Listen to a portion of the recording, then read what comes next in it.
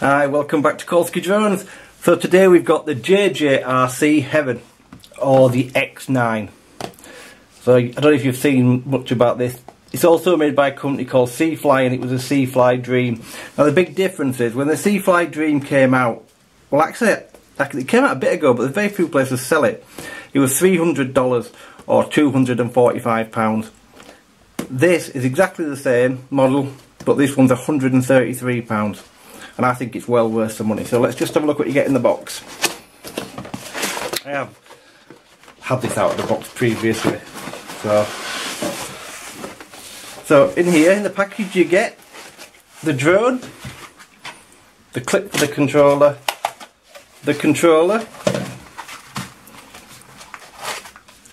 a battery charger, which is nice to see, a mains battery charger that plugs in. Well, the only thing you need to do is buy an adapter, because mine came with a 2-pin plug, but this thing is a proper charger. The battery clips into it like this, and it does actually charge your battery properly. No USB, charges in about an hour and 20 minutes from flat, so it's fantastic. And it also comes with this quick start guide, which hasn't got much detail, not at all really, to be fair, but it does get you flying. But I'll show you on the app that this is already included in the app. So, this is the drone. Let me just pop the battery into it. So, as you can see, it's a Spark clone. It's almost identical, even the battery shape's the same. With one big difference from the other toy grade drones, this actually has a 2-axis gimbal that works. So there you go, it's got a gimbal. It's only 2-axis, not 3. Like the Spark, it's a 2-axis gimbal. The SD card goes in the back, just like the Spark, and it's also got a USB port in the back. So the battery is 11.4 volt, 1000 milliamp. Good for about 10 minutes. So it very Sparkish time as well, but this is a high volt battery. So as you can see, it's almost identical. It comes in black or white. I chose the black one. The white one looks exactly like the Spark, and it's got, as I said, the Seafly Dream. The only difference is the writing on here, and the controller is different on the Seafly. But as you can see, it's extremely nicely finished off, and it's got an optical flow sensor. So it has optical flow, a 2-axis gimbal, and it's full GPS, dual. So it's got GLONASS and GPS.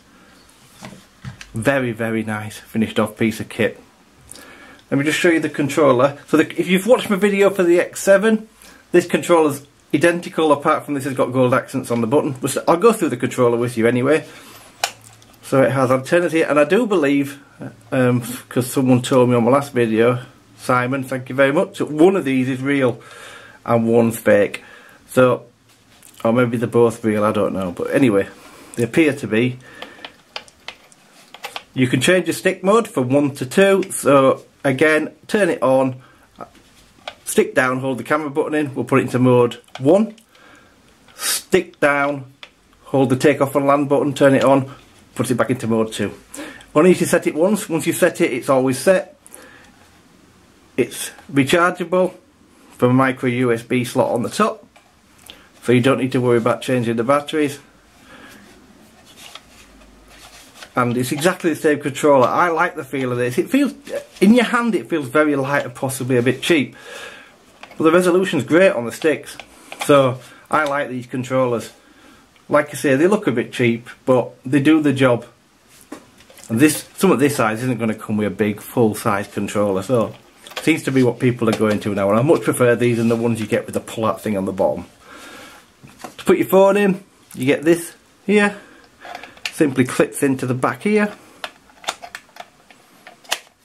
It would do if I could do it. Push it down, and your phone clips in there. And to release it, you press that button. So let's just power it up. Switch on the back. Press it once and then hold it.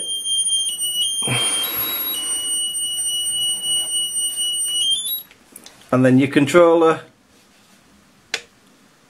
hold your button in, and there you go. You're bound. So you can see the 2-axis gimbal working here.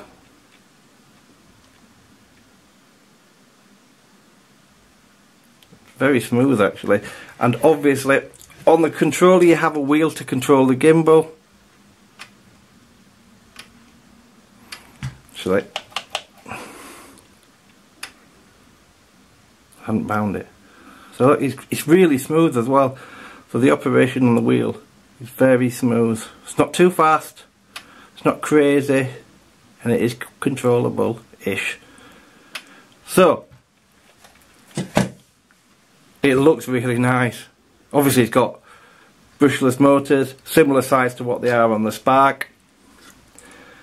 So let's just connect it up to the app so I can show you the app, and I'll run through some more features in the control.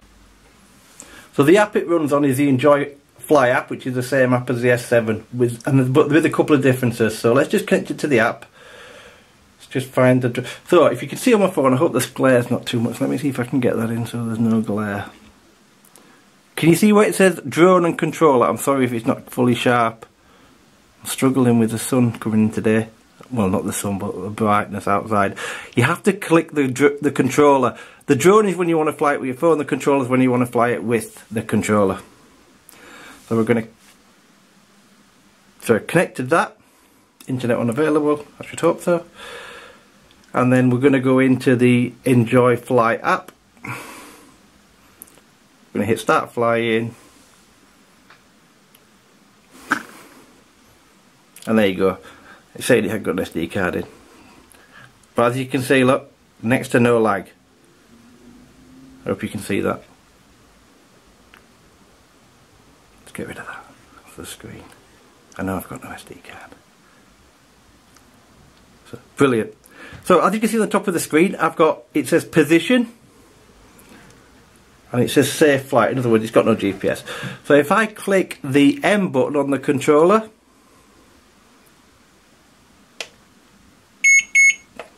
it's going to put that into altitude hold. So now it's got altitude hold mode, so you can fly it if you're in a no GPS area, or if you want to fly it indoors. Because remember, this has got a sensor underneath, so it's got an optical flow. And once again, and you're back in position. The app's quite straightforward. So on the bottom you've got your distance, your height, your speeds, vertical speed, horizontal speed. I'm not sure what that LP is actually. Up here you've got how many satellites you've got and the battery of the drone itself. Here you've got your camera controls, and then if I click on where it says position up here, I've got track and orbit, so I've got different modes. Obviously that won't work unless I've got GPS. But as you can see, the picture is really clear, far better than it is on the X7. So the X7 picture, there's lag on it, but also it's nowhere near as sharp on my phone as this is. So this hasn't had a flight yet. I haven't flown it. What I have done is hovered it outside, and the gimbal works. The picture was stable. It was getting blown about a little bit in the wind, but the gimbal was holding. So we stand a good chance here of having maybe a winner.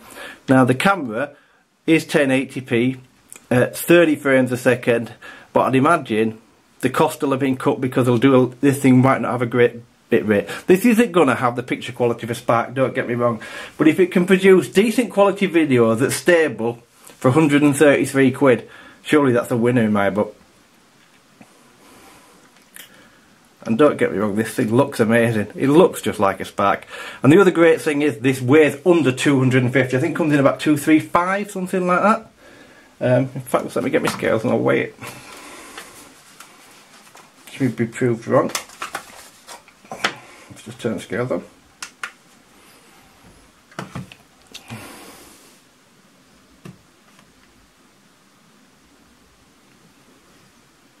Well, it's actually a lot less. 150 grams it's coming in. I don't know if you can see that on the camera. 151.2. I don't know if you could just make that out on the edge. So it's well under. But you did get. But what I would say is, this isn't going to fly in anything like a strong wind, because it's not that strong the wind outside, and it was getting blown around a little bit. It was not pulling flying. It, don't get me wrong, but your Spark would have definitely handled the wind a lot better than that. But I'm not comparing this to Spark, and that's not what it's about. This is about the drone itself. And I think for the money, unless it's disastrous when I fly it, this is going to be a decent drone. Everybody's been wanting to try and get a 1080p drone that's cheap, with decent footage, with a gimbal. And this is right in the ballpark, cost-wise, in my opinion. It's well under the price of a Spark, even a second-hand one. And it's not much more than I paid the other day for the X7 and also the F11 and stuff like that. They're all in the same kind of ballpark cost-wise. So let's see what it's like on the flight when I do it in a couple of days. So thanks ever so much for watching. Have a fantastic day, and I'll see you all soon.